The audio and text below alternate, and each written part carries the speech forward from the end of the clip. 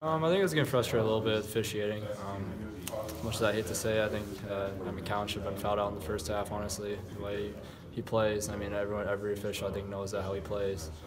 You saw that towards the end of the game how much he was fouling, and they call it. It's crazy to think about because I put my hand on him. It's a foul, but if he can ride me the entire game, and I get called for a ticky-tack foul in the first half that I didn't touch him, so it's just how it goes sometimes. I mean, I went up for a shot. I thought I had space, and I thought he hit my arm on the way up, and got a shot up on the rim. I mean, that's kind of what we wanted. Probably could have kicked it out to someone else, but I have to watch some film on it, see what I can do better.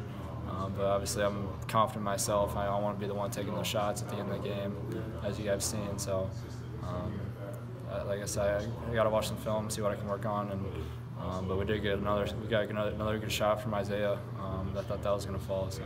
Yeah, did you think yours had a chance, or did it feel? Yeah, I thought I had a chance. It felt good, even though I got fouled on the way up. I mean, it took a lot of strength for me just to even get it up on the rim. So. But it's just what happens sometimes. Just kind of a line drive, is that? I assume that's just the only option you had there. Yeah, there's not much trajectory I can get on the ball if he pulls my arm down. Yeah. Where did he hit you on your arm? On your wrist or just the forearm? Yeah, it's forearm. I guess it's part of the ball though. So.